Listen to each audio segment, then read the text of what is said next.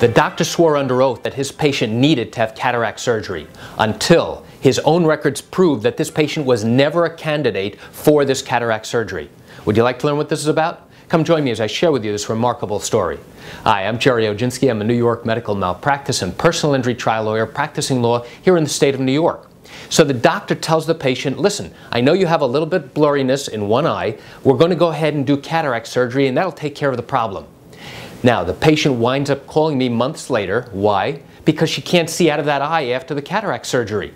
Days turn into weeks, turn into months, and she goes back to the eye doctor complaining about the fact that she can't see. Doctor, why can't I see? You promised everything would be fine. Doctor, why can't I see? Oh, take this medication, let's give it some more time, everything will be fine. It turned out she wasn't fine. She lost total vision in that eye. And when she came to me and we obtained all the medical records, I had the medical records reviewed by a number of different eye experts, ophthalmology experts. And one of the first things they told me was, do you realize that this patient was never a candidate for cataract surgery to begin with? And they went ahead and explained why. So now when I had an opportunity to question the doctor, the eye doctor, at his question and answer session known as a deposition or an examination before trial, I asked him whether or not this patient needed to have surgery. And he came right out and swore this patient absolutely needed to have surgery. Why? Well, if she didn't have surgery, her vision would get worse, things would continue to deteriorate.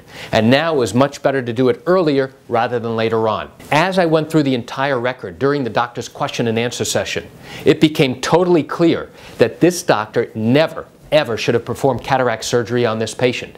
There was clearly no indication, and what the doctor did was he convinced the patient to have the surgery, and as a result of that, since this patient never even needed the cataract surgery and he was careless during the course of the procedure, this patient lost vision in her eye.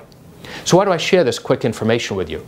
I share it with you to give you a little bit of an insight and an understanding into what goes on in handling a medical malpractice case here in the state of New York, especially where there's a violation of the standard of medical care, of good medical practice. I realize you're watching this because you have questions or concerns about your own particular matter.